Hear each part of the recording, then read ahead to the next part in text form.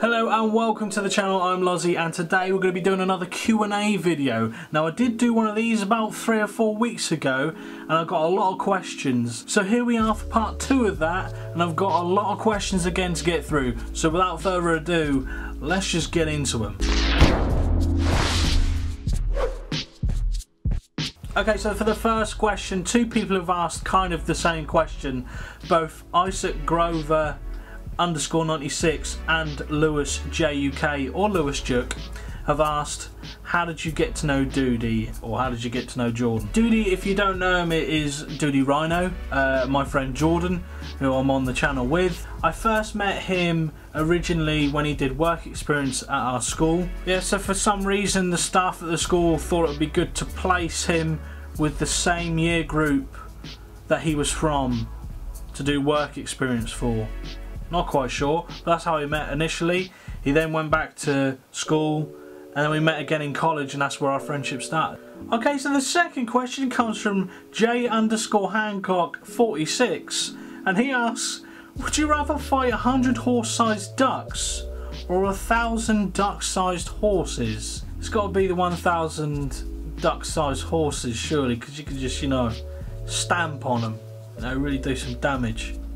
Yeah, I'll go for that. Next question is from a person called Brooke X Nielsen, and they ask, what's your favourite thing about creating content for YouTube?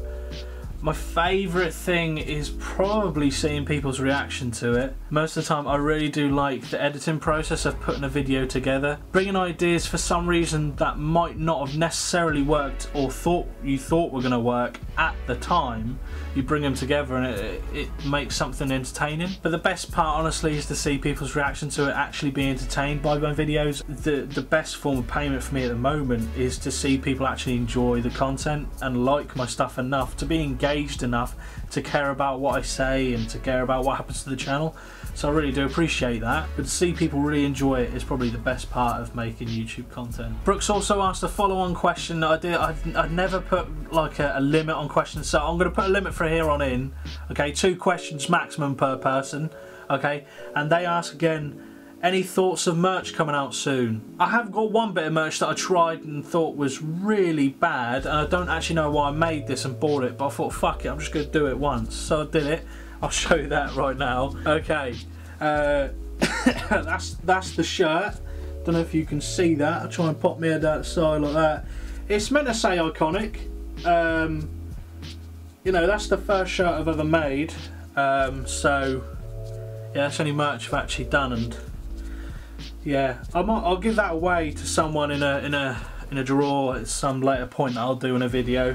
So if you want a extra large t-shirt with my face on it that says iconic and it keep tuned for that competition. Don't know why the fuck you'd want that, but that's my only attempt at making merch so far. The next question is from Lozzy Appreciation Page, and they ask who would be the most ideal person to do collab with, or who would I like to do a collab with. I mean, I've technically already done a collab on Doody Rhino with one of the people I did want to do a collab with, and that was Jack, mate.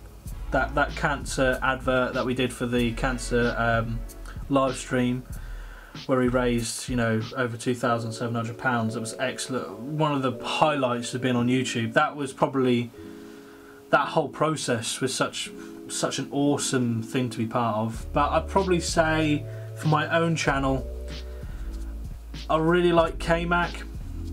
If you've never heard of K-Mac, he does a lot of like kind of music based comedy like myself, but it's more involving instruments. But I just find him really funny, and I think we'd do a kind of funny sketch together, I would imagine. Yeah, probably K-Mac would probably be the most ideal person, I guess. This question is from a person called Jarlo_D. Gonna go on the happy hour. I think I'm due to go on the happy hour podcast. I don't know when, but it's definitely like gonna happen, so don't worry about it. They produce pretty much every single time a really entertaining podcast, but hopefully soon. This next question is also from Andy X Cantwell, and they ask, what is your favourite video that you've made and what is yet to come? Congrats on hitting 2,000 subscribers. First of all, thank you to everyone who subscribed to me, and thank you for congratulating me on hitting 2,000 subscribers. It was a great milestone to hit. I've only been doing this for a matter of months, so it's awesome to get those numbers. In terms of what I think is the best video I've made so far, or the most enjoyable one to make, was probably either the K-pop one, the school disco video, and probably the music lessons at the school. That was a really fun one to do because, in all honesty, I just liked fucking about with a keyboard for about an hour and a half. So in terms of the best videos to come, there's a few videos that I'm excited for, both on my channel and on Duty Rhino.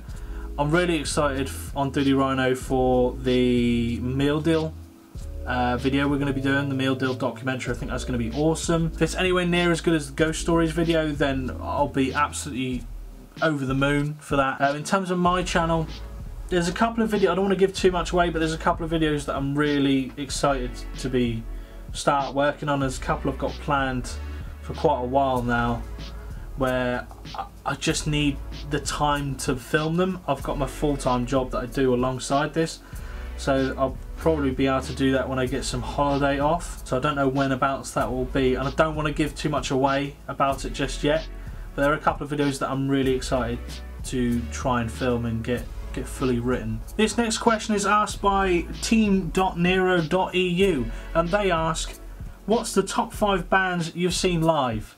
Top 5, okay, in no particular order. Muse, 2017, great, awesome, loved them.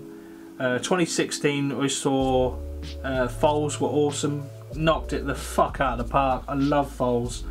Red Hot Chili Peppers I've wanted to see live for years and years, and I did that in 2016 at Reading. Kings of Leon I've wanted to see live as well, and Don Broco. Every time I've seen them live they've been awesome, so they're probably the best ones I've seen, the best 5. Okay, so this next question I've never really been asked before, but I've always thought about it from a very early age. Ever since I've been able to make people laugh and make myself laugh, to be honest. This next question is, have you ever thought about doing stand-up comedy? In the short, yes, but I don't know how I'll be able to do it. I haven't necessarily got stage fright, but I'm very conscious about the fact that I've never written a proper comedy script in terms of like a 20-minute set. I would probably most likely be better at doing like a kind of Saturday Night Live monologue type of thing, rather than writing an entire 20-minute, rather than writing an entire like 20-minute segment. That may change. I may start to write things and think, wow, actually if I did a monologue I'd be fucked. But yeah, I think at the moment I definitely have to do a lot of like writing it, taking stuff out, doing a lot of practice shows, even to like friends and family before I even decided to take the plunge. But at the same time, I do think there's an element of trying to overwork yourself. There are times where I do think it's slightly better to be pushed in at the deep end and drown, rather than pussyfoot your way along and then make very little progress. If you fail, you learn from your mistakes. If you never like get that full sense of absolute failure, in my mind, sometimes you don't make the changes that you should make to progress. In short, I would love to do stand-up comedy. I would love to do it. I'd love to have a show that entertains people at the end of the day. Okay, so this next question is from a person called, and I'm gonna butcher this, okay, I've looked at the name. Daniel Haurielak. I don't know how to say that. He just simply asks, Brexit. I haven't really got a lot to say on that, to be honest. I mean, fuck it, just do it and let's just see how. If the whole world ends, the world ends. You know, the Amazon rainforest is burning away, so what damage is this going to do? You know what I mean, the polar ice caps are melting. Fuck it. At least Weatherspoons think their prices are going to get lower for alcohol, so get on the search, do you know what I mean? Well, thank you very much for all your questions. I'm sorry if I didn't get quite to answer yours. There's a lot of questions that got asked. I'll try and put them all in, but if I haven't, I'm sorry in advance. I'll try and get as many in as possible. Anyway, that's about it for this video. So if you do like it, give it a like. If you didn't like it, there is a button for that you press, but that automatically puts you into a category of what I'd like to call a cunt. So if you do that, just be aware. If you did enjoy this video, be sure to look at all the other videos I've done. I think I've done about 16, 17 videos now, so there's quite a few to look through and see if you like it. If you haven't already subscribed, please do. And also, if you do want to support me further, there's always my Patreon. Please go and have a look at that if you're into that at all. It's not a must. If you don't want to, don't do it. I'm not going to force you. I'm not that kind of guy. But other than that, please just keep watching the content. If you like it, share it. And if you haven't already, like I said before, subscribe. I'm not even going to tell you to hit the notification bell because I don't know.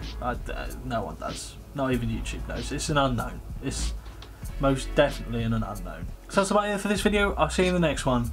Bye bye for now.